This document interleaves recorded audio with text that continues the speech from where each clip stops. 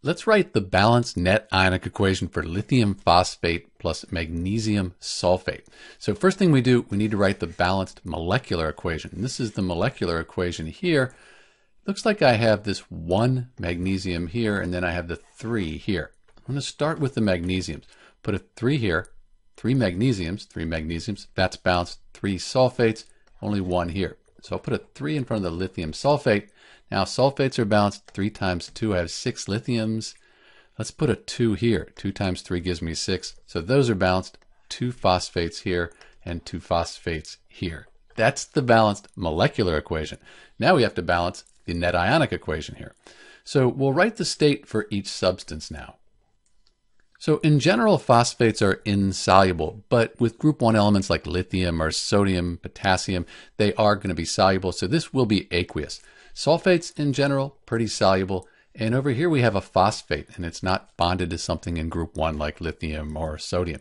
So this is insoluble. We write solid because it's going to fall to the bottom of the test tube as a precipitate. Over here we have sulfate and lithium, so that's going to be a soluble compound. Now we can split the strong electrolytes into their ions for the complete ionic equation. We're not going to split the solid apart though. So that looks like this. So this is our complete ionic equation. Now we can cross out those spectator ions. They're on both sides of the complete ionic equation.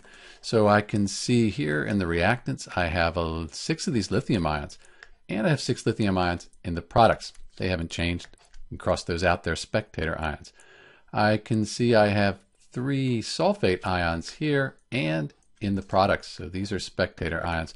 Everything else is unique. So this is the net ionic equation for Li3PO4 plus MgSO4. I'll clean this up and write the states. We'll have our net ionic equation. So this is the balanced net ionic equation for lithium phosphate and magnesium sulfate. You'll see that charge is balanced. We have 3 times 2 plus, that's 6 plus, and here we have 2 times 3 minus. That's 6 minus. So the net charge here is 0, and this is a neutral compound, net charge of 0. Charge is conserved, and if you count the atoms up, they're balanced as well. This is Dr. B, and thanks for watching.